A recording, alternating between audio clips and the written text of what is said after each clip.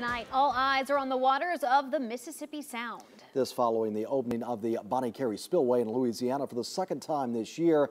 That has never happened before in the 88-year history of the spillway. It was opened to relieve flooding pressure along the Mississippi River, and as Doug Walker reports, what's good for Louisiana is anything but for Mississippi.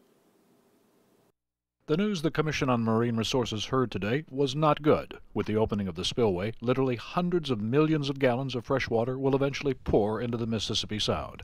This opening is even worse than the first one for everything that lives in saltwater. The second opening has a high potential of impact because the water temperatures are higher than they are in March and April, and we're into May now. During the first 80 years, the spillway was opened only a handful of times. In recent years, a lot more than that. We are seeing a repeated pattern of the Bonnet Carre, and we're very concerned about the cumulative impacts as well as those that for this year alone. It's definitely a major concern seeing that trend when you have so many years of non-openings and then clusters such as we've seen since 2011 of these multiple openings. Now, when we think about the invasion of all those millions of gallons of fresh water coming into the Mississippi Sound, we think of the aquatic life that's harmed, mostly oysters, but it goes much, much deeper than that. From marine mammal potential impacts all the way down to crabs, even the microbenthos, the invertebrates in the mud and the sand, are impacted by fresh water.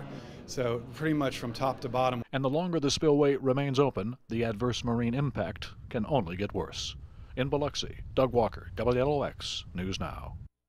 Officials with DMR will continue to monitor the impact of the spillway opening, which could last for several more weeks.